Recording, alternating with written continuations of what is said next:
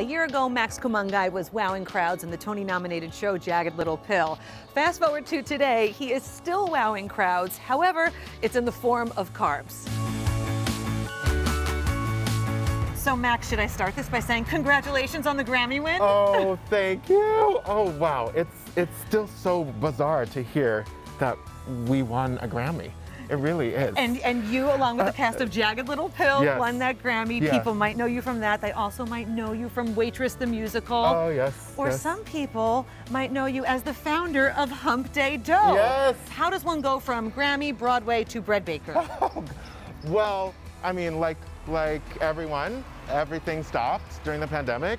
So I was trying to find something to do. I've always had an affinity for baking, and bread just was the first thing that came into my periphery, really. Like sourdough bread, it was like kind of the fad once the pandemic hit. So I wanted to take my stab at it, and it's like a little baby that you have to take care of for like 2 days, right?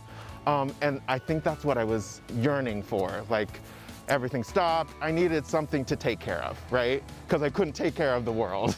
And I became obsessed with it. And I wanted to share it with people. And then I found out, oh, this is giving me an opportunity to like connect with my artist friends and my former castmates and see how they're faring through this crazy time. Place it on display, and Max, I do have to say, I feel very Harlem right now. We're just Yes. we're just chilling on the stoop. We're chilling on the stoop, doing bread deliveries. This is amazing. I do want to talk about the name Humpday yes. Dough. How did you come up with that? I was thinking like, maybe I'll just deliver on Wednesdays and call it Hump Day. But then I was like, actually, every day is Hump Day during a pandemic. So I think everyone will relate to the title. And I added dough because I also make other sourdough products like focaccia and crackers and pancakes. If people want to order from you, how do they do that? Yes, we have a website, humpdaydough.com. You can order. If you live in Manhattan, I'll deliver it to you.